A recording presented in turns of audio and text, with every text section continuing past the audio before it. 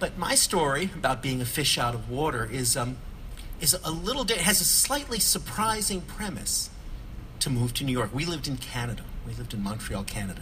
And Canada, as some of you may know, is a very, very different place from New York City. And Martha, that very Martha, and I went to New York and we rented the world's smallest apartment.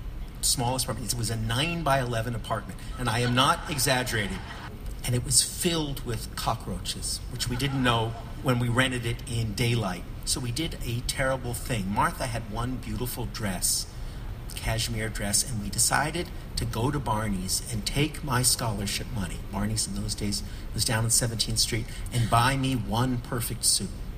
And this one perfect suit would get us through life. Martha went back to Montreal to collect our few things. I took the suit to a Greek tailor because, of course, I had to have the cuffs taken up because of my notably diminutive stature. And I took it, and he took my measurements, and I knew that life was going to be okay because despite the cockroaches, despite the tiny room, I had a suit. And I went back and I collected the suit from the tailor. I put it in a garment bag. He put it in the garment bag. I took it over my shoulder. I walked back to our tiny basement apartment, and I unzipped it to take one more look at this suit that would keep me safe and in poetic elevation from the cockroaches and the world around me. And I looked at it, and I looked down, and I saw that the pants were gone. The pants had slid right off the hanger and were someplace out there on the street. And I ran out onto First Avenue, and I raced back to the tailors. And you know, the truth is that fish don't really have a theory of water. That's the truth about fish being out of water. They know two states, safe and oh my God. That's all fish really know about water. And that was all I knew at that moment. The trousers were gone.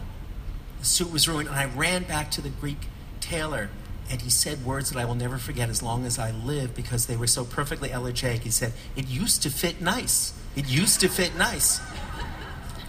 And I knew that the trousers were gone for good. And 2 months later, Martha and I got on the subway, and she was wearing her beautiful white dress, and I was wearing the jacket from that beautiful suit.